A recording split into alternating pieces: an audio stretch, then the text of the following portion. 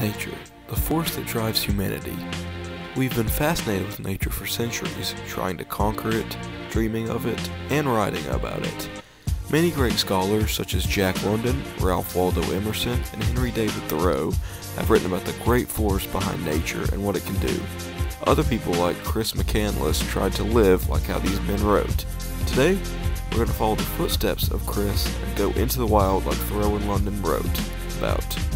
We have a spot picked out to spend the night in an unknown location, and we'll be camping overnight to see how it affects us. Will we find our purpose? Stick with us to find out.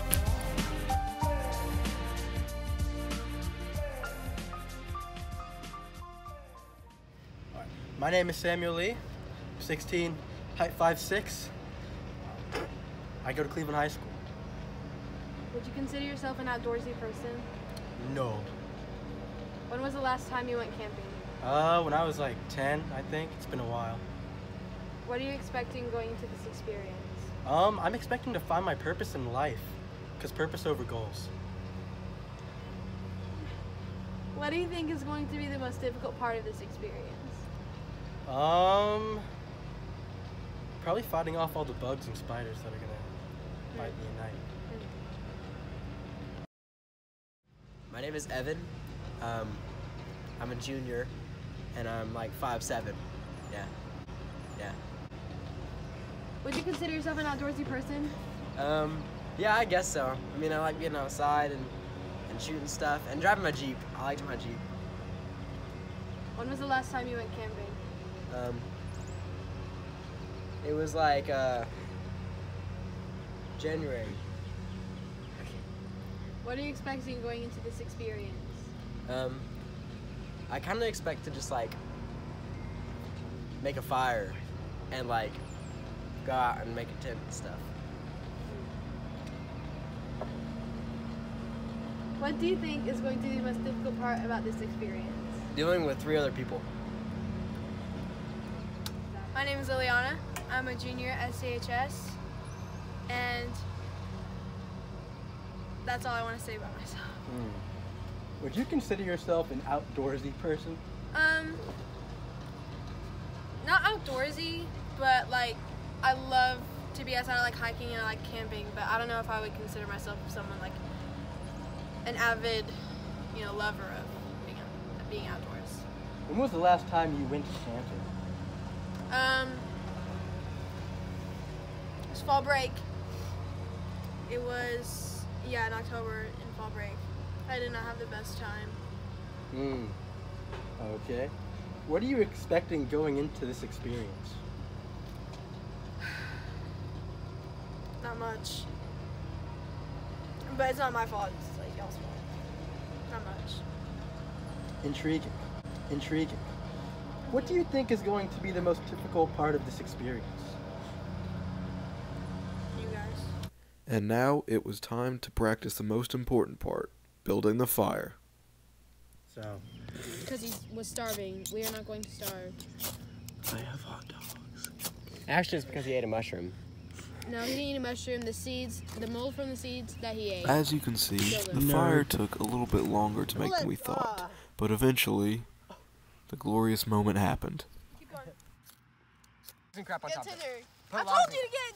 I did! Okay, get ready for the bug spray. Get ready for the Okay, I'm ready. Can't smell the fire. Yell now! And look at that, we made fire. Oh my God. To think that humans have been trying to achieve this for thousands of years prior, and we're just able to make it nowadays with 2 pieces of metal, shows the progress of humanity. Meanwhile, we were arguing about how to take on the snakes in the area. Guns or knives? I mean, what else do you come at them with? Maybe your bare hands if you're a man. Gender equality, I'm a woman. That's not gender equality. That's dysphoria and excuse. I don't know what that means. Look it up. Now it's time to set up the tent. Down. This was our first task at the actual campsite, as the fire had been practiced at Evan's house, and it proved to be a daunting one at that.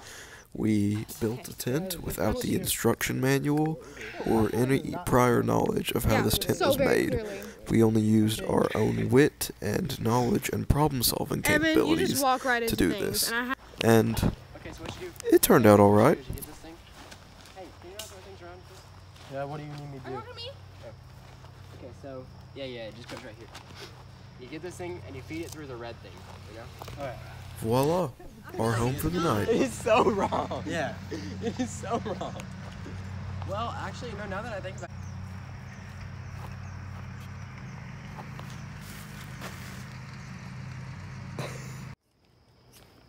All good things are wild and free. The mass of men lead lives of quiet desperation. I'm desperate. Actually, I'm desperate. Now it was time for us to make the actual fire. Since our previous fire had been at Evan's house, we needed to make a real one at the campsite. Although we had to go search for some propane, as Sam is displaying here, we did not find any, but it didn't matter because we got the fire working ahead of time, and we had our light and heat for the rest of the night. Well, that should go now. In my opinion, this was the best part of the night. We had brought some hot dogs for our dinner, and so after we made our fire, we were just cooking the hot dogs, drinking some sodas, having conversations, and having a good time. We weren't focused on the arguments we had earlier, the blame we had placed on each other, the difficulty with the tent, the difficulty with the fire. We were just trying to make the best of our situation.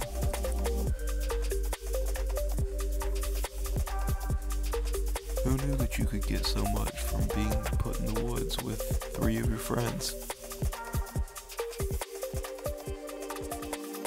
Had we been enlightened and found some sort of new life or new purpose for us to have?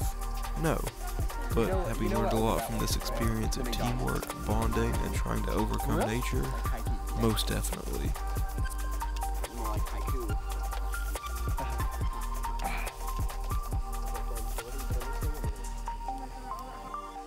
Then, after a long night of hard work, it was time for our heroes to rest.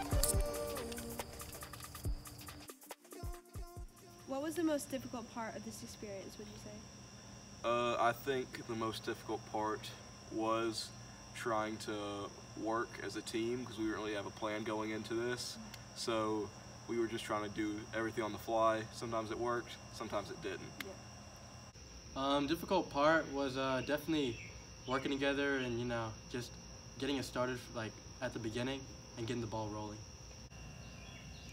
I would say really learning how to communicate, like really work together as a team. Like typically we know how to do that when we collaborate with ideas on projects and stuff, but really putting these things into action, I feel like we didn't know each other well enough to realize our strengths and weaknesses, so I feel like going into this we should have been more prepared. Just figuring out like what we were gonna do next, and like figuring out like how we were gonna do it. What do you wish you could have done differently? I wish we would have made a plan beforehand of what we were gonna do, what we were gonna bring and stuff, instead of just kind of the day of. So we could have done a lot more things, a lot of stuff like that. Also, wish we could have had a cooler spot instead of old Tony's backyard. What I could have done differently? I could have helped more, honestly. Kind of just stood around like some people, while some people, you know, actually built the fire and stuff. Would probably be just being a little bit less organized, I guess. Just like kind of going with the flow. What would you suggest to someone trying this in the future? Get a group of people you like. I mean, I'm not saying I didn't like my group, but it's definitely much easier going out there with friends than going out there with like people you may not like as much. So make sure it's a group of people you really like and you get along with and you can work well with. I would suggest go there with like a manual or something, have like some experience, at least camping, and you know, just yeah, have a plan, I guess. I would go with people I know better, people you really know how to talk to, communicate with, because that way it's easier to do things like start a fire or, get supplies or know, like, who's going to miss what, so then you can, really be prepared for what's coming. I would probably say that again, just be a little bit less organized. Don't try to get everything down, or else you'll end up like overthinking about like how you're gonna do it, stuff like that. What was the most satisfying part? I think the most satisfying part was when we were just like, chilling around the fire. We had our hot dogs cooked, the fire was going good. We were just like living the good life. Most satisfying was probably waking up and then getting to sleep in and not go to the first period, because I was tired. Satisfying part? Can I say leaving?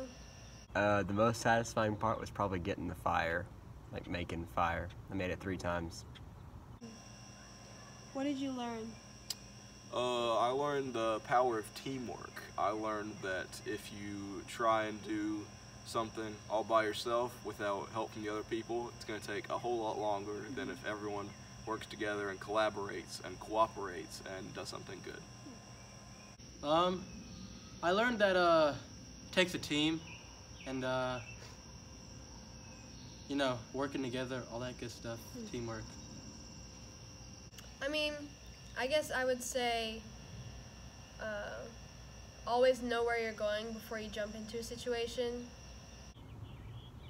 It takes a lot more skill than I thought it would to like be able to do it all and everything. But it definitely helped having more people there and having a little bit more supplies. Yeah. So there you have it. We spent a night in the woods. Did it massively change the rest of our lives? No. Did we learn something at least? Yes. While we didn't find our purpose in the woods, we were taught a lot by nature. We learned how to use our own talents, how to problem solve, and how to be a part of a team. The experience we had led to us growing closer as friends and peers, and that is more valuable than anything else we could have done.